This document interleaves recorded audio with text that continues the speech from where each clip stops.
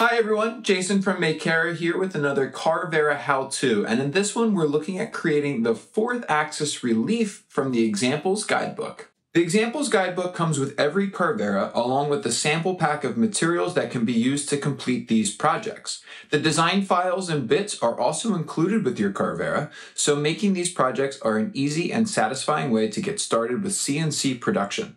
Now, in order to complete the 4th axis relief project, we do need to equip our Carvera with the optional 4th axis module, which we can obtain from the Makera store. We overview how to set up and configure the 4th axis module in another Carvera how-to video, but it's important to ensure that the module is correctly secured to the bed of your Carvera and that you've prepared your toolhead before moving forward. We want to raise and lock the dust shoe bracket in the highest position, then remove the dust shoe entirely. You can then secure the dust collection hose in place by using the clip on the toolhead. It's also important that we load our bits in the correct order which correspond with the example projects as shown in the guidebook. Specifically for the 4th axis relief project we are looking at in this video, we will only be needing tools 1 and 2, but this order can be utilized for all of the example project files. First, we must load the wireless Z-probe into the charging holder. The 25mm single flute bit should go into tool 1. Our 30° 0.2mm V bit should go into tool 2. The 0.8mm corn bit should go into tool 3. The 12mm single flute bit should go into tool 4. For users with the optional PCB fabrication pack, the optional solder mask removal bit can go into tool 5. And we will leave tool 6 open for the test probe, which is preloaded in the Carvera. Next, we need to secure our stock. For the 4th axis relief project, we're going to be using a piece of epoxy tooling board which is 35 by 35 by 100mm,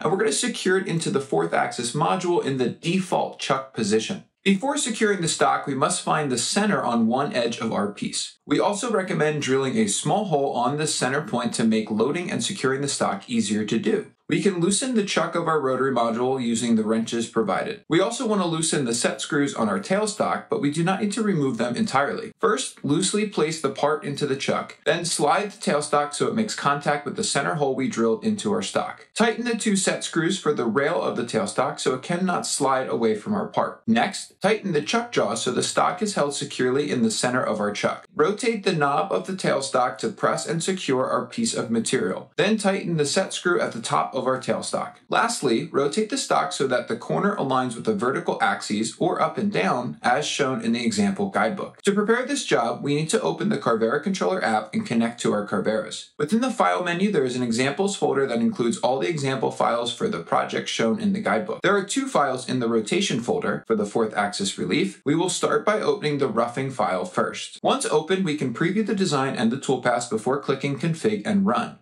When a 4th axis file is opened, the workplace origin will set to the 4th axis by default rather than an anchor point. We need to set the X offset to be 50, which is relative to the right edge of the 4th axis headstock, and Y to be 0. We also want to enable scan margin, which will trace the length of our design along our stock, and we want to enable auto Z probe, which will be set to a fixed position for the 4th axis module. Auto leveling is not used for 4th axis designs. Once configured, click Run. The Carvera will begin by picking up the wireless Z-probe before it scans the edge of our part using a laser pointer. Ensure this is between and away from the clamps on our stock. The Carvera will then probe the set point on top of the 4th axis module. The machine will start by roughing the stock using the 25mm bit in tool 1 while automatically rotating the 4th axis module during manufacturing. You can monitor the progress of the machine in the Carvera controller app during the manufacturing process. Machine time for the roughing job will be approximately 50 minutes. Once completed, we can carefully use a vacuum to clear away some of the dust and chips before moving on to the next file. Be careful not to bump or move the part fixed in our rotary module. We then want to load the second file for finishing this example project. Note that the preview matches the current position of the part within the Carvera's rotary module. Press config and run and uncheck scan margin and auto Z probe, as we do not need to run these again as we've already set these parameters in the first job. The Carvera will then automatically switch to tool 2 to cut the fine detail featured of this design. Sometimes it can be difficult to see the fine cuts that the Carvera is machining, but again, you can monitor what's going on live in the controller app. The runtime for the finishing file will be approximately 50 minutes. Once manufacturing is complete, you can clean off the part using a brush or vacuum. Turn off the Carvera before loosening the chuck and set screws to release the part from the rotary module. You can then carefully cut and sand away the remaining epoxy tooling boards on either side of this part using the handsaw and sanding block that comes with the sample materials kit. And that's all there is to it. This project really showcases the wide range of parts that can be produced using the Carvera by equipping the 4th axis module. Thanks for watching, and please don't forget to subscribe as you stay tuned for future project posts and how-tos on the official Makera channel.